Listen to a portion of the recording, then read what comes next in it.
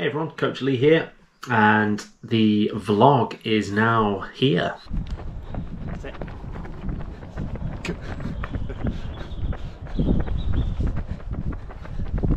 Do need to try and keep it still though.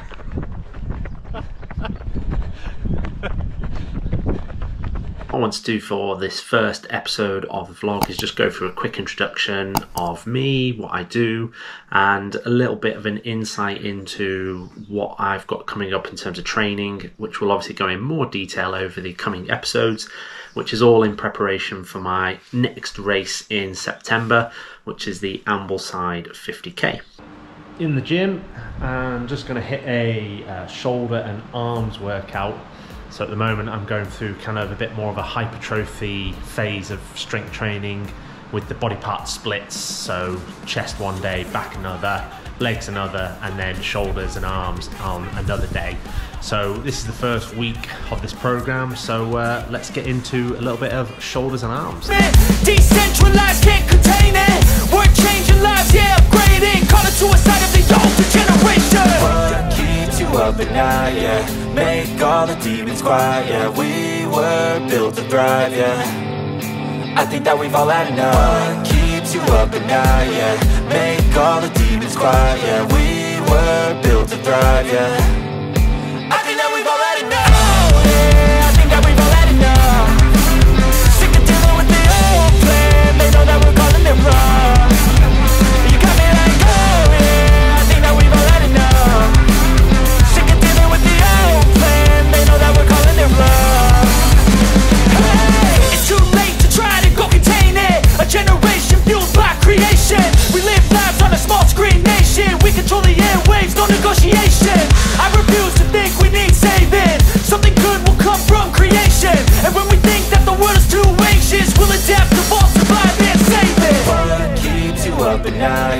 Make all the demons quiet, yeah. We were built to thrive, yeah. So, who am I? What do I do? Well, I've been a fitness coach for 10 plus years now, ever since I left the military, where I was in bomb disposal as one of my roles within the armed forces, including operations abroad in Afghanistan and Africa. After I left, I moved to Dubai and got into working with the UAE military, but alongside that, that's where I started to get my fitness qualifications and start to build up even more experience of dealing with athletes from all backgrounds. Initially, back in the day, it was dealing with a lot of CrossFitters, helping them get more competitive or just improve general mobility and strength. And then I started to progress into more running coaching, which is where you find me today. I am now a full-time running coach, qualified by UK Athletics, by UESCA, and by Training Peaks. It's a passion of mine to help others, which is why I wanted to start this vlog as well, alongside my coaching practice, is to just try and help educate, inspire. For me, I love to impart as much knowledge to athletes as possible. I know some athletes don't want that, but I also know that a lot do, and certainly when I coach my athletes, I like to impart as much knowledge and understanding as possible. So if that helps them become much more of a self-sufficient runner and not necessarily even need me as a coach, I'm happy. I've done my job. That's my aim with my coaching. That's my aim in terms of the content that I want to produce and provide. And obviously Instagram and other social platforms aren't necessarily conducive to that, where I'm trying to create 10, 20, 30 second videos to get across some detailed points of how to become a better runner. So YouTube is the place to do that. That's the key, is whilst obviously you will be able to take away some value, I also want it to prompt questions. I also want you to want more information, to expand upon that, and that's where obviously the comment section in the YouTube itself, or just getting in touch with me via other means such as my email, which is on my YouTube channel as well.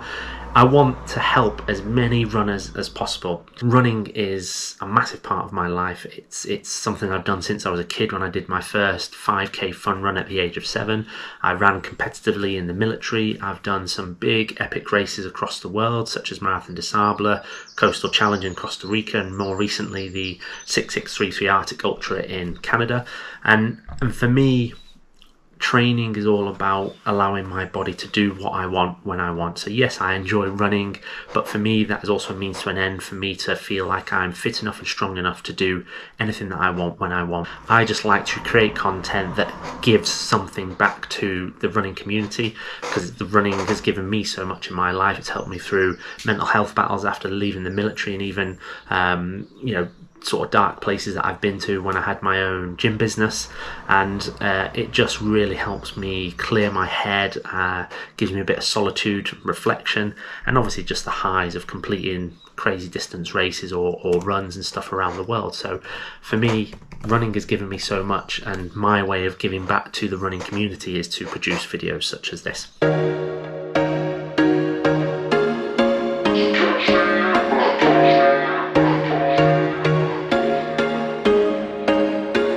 There was once a day that I would pray for you. I'd go and misbehave just so you'd notice too. Sneaking looks up and down from across the room.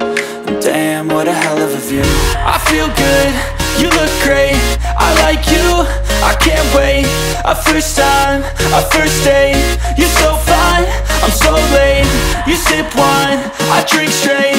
Don't waste time to my place. I feel training for a 50k race. I haven't raced at that distance before. I've not even done a 50k official race, as it were. I obviously ran 30 miles or 30 odd and a bit miles. That's the other thing as well you've got to get used to if you watch my videos. I deal in miles, not kilometres, for those that deal in Ks.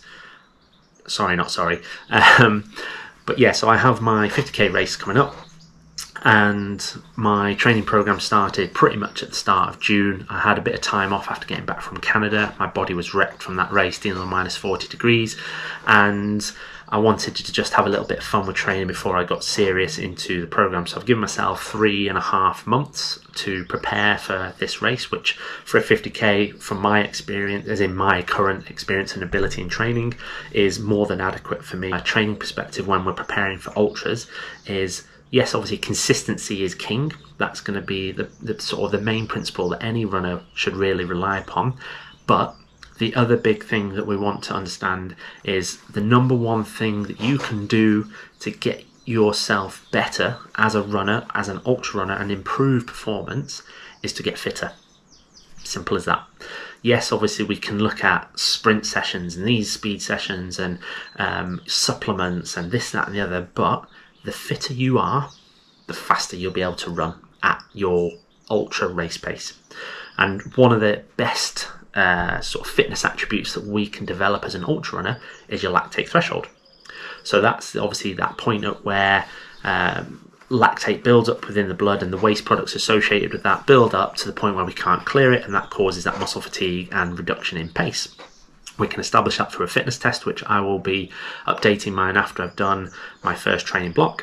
And if we can increase that value, that lactate threshold, heart rate, lactate threshold pace, it means that we can operate at faster paces relative to our zone 2, zone 3, which means then we're going to produce energy much more aerobically. So you're always going to use all the energy systems, but if we can predominantly produce ATP or energy aerobically, then obviously we're not going to suffer those side effects and byproducts, and therefore that fatigue. So my first block of training in June, 4 weeks, is focused on improving that lactate threshold, and we do that through tempos.